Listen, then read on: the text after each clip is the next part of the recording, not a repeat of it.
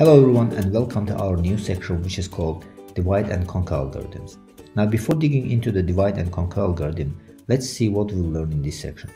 First, we will learn what is divide and conquer algorithm, and then we will identify which algorithms are divide and conquer that we have learned till now.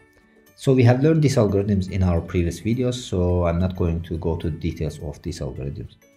Then we will continue to learn different types of problems which can be solved using divide and conquer approach.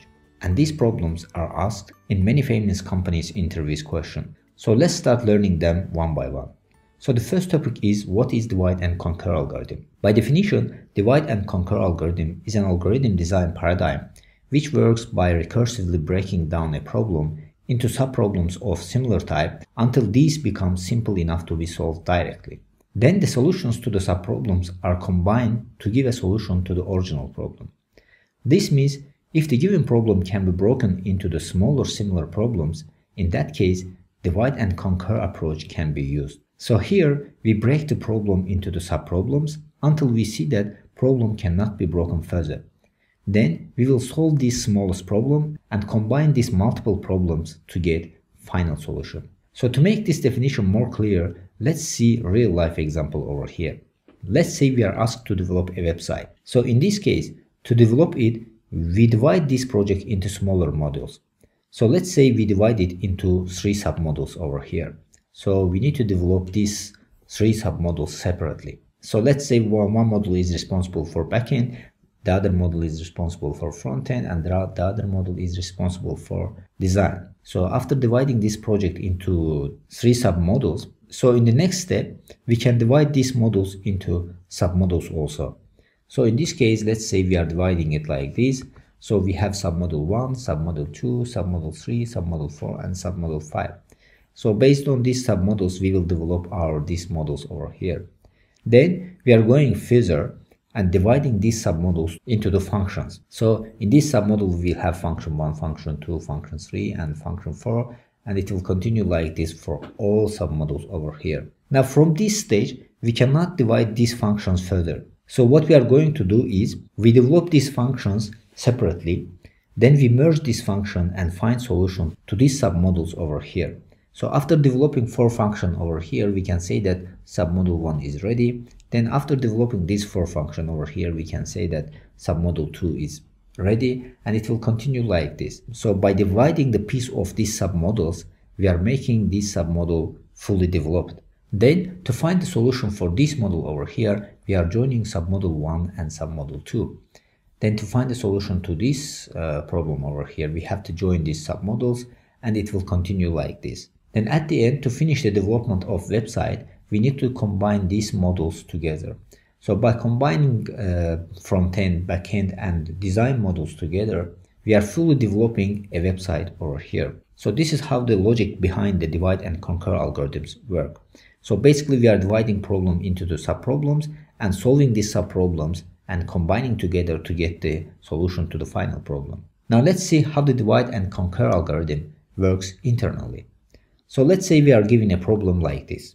So the first step is we divide this problem into subproblems. So we are dividing this problem into 2 subproblems over here. Now after dividing this problem into the 2 subproblems, we are checking that if we can divide these subproblems into the other subproblems as well. Now we see that we have a possibility of dividing these subproblems into the another subproblems.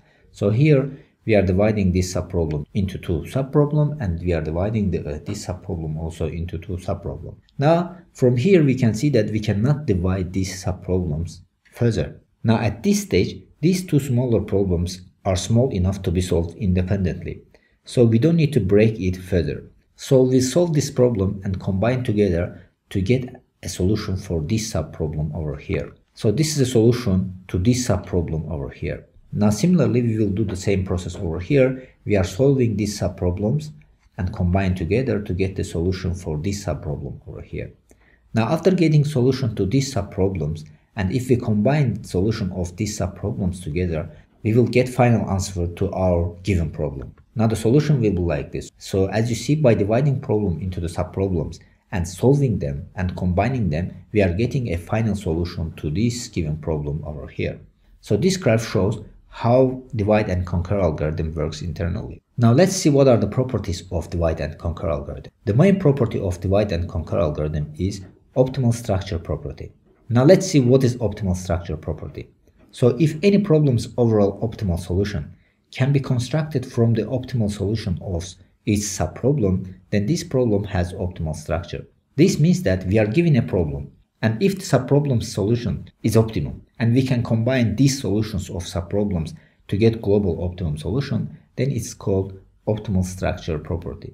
So for example, from math, if we want to find Fibonacci n numbers, we know that the formula of Fibonacci is like this. So Fibonacci n is equal to Fibonacci n minus 1 plus Fibonacci n minus 2. So here we can see that we can break down this problem into the subproblems. So n minus 1 and n minus 2 are the subproblems of n. So we can divide n minus 1 further with the n minus 2 and n minus 3, and it will continue like this until we reach the 0. So this example from math shows that this problem can be solved by using divide and conquer approach. Now you might be interested, why do we need to learn divide and conquer algorithm? Now the answer to this question is very simple, because divide and conquer approach is the most effective when the problem has optimal structure property. So if the problem can be divided into subproblems, and by solving them we can find solution, then it means divide and conquer approach is the best for such problems. Now some of the examples of divide and conquer algorithms are merge sort, quicksort, and binary search algorithm. Now in the next lecture we will learn how this algorithm use divide and conquer approach to solve the problems. Then we will look at more problems which can be solved using the divide and conquer approach.